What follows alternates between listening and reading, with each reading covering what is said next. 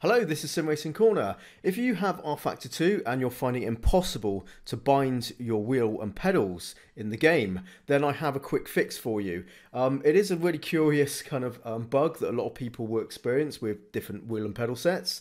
The fix is really simple. First thing to do is quit rFACTOR 2 if it's running, then go to your Steam library, right click and go to Properties, go to Controller, and disable Steam inputs from the drop down menu. Normally it will be enabled, and that can interfere with your wheel and pedals being actually picked up by rFACTOR 2. It's a kind of strange error, but yeah, if you go to that, disable Steam input, close the window, launch rFACTOR 2, go back to the wheel binding settings, and now try again, and it should work for you.